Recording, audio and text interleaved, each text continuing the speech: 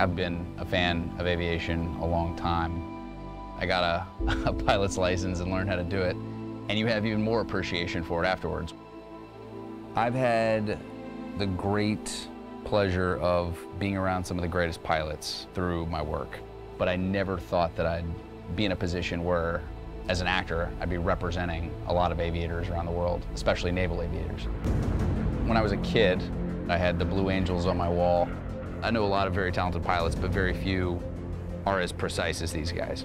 When you realize what it takes to be a pilot, the skill, the precision to operate an aircraft, you just have a new level of respect.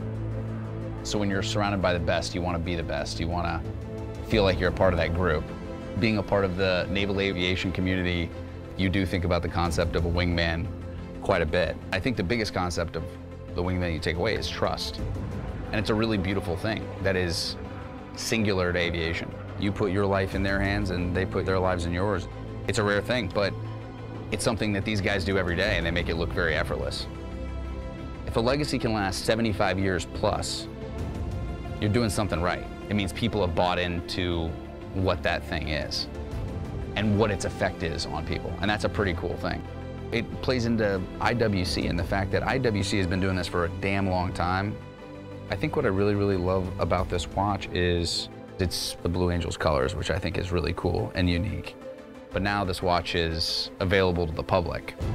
The idea that the Blue Angels are a constant reminder of how to live better, more efficiently, more exceptionally. The fact that we have a watch for the general public to have that reminder, well, I think that's kind of cool. You feel like you're part of a club. It's a watch for an adventurer. It's a watch for people that are exploring, that are seeing the world, that care about precision. And as a pilot, that's how you have to live. That's what you have to do. That's what the Blue Angels represents.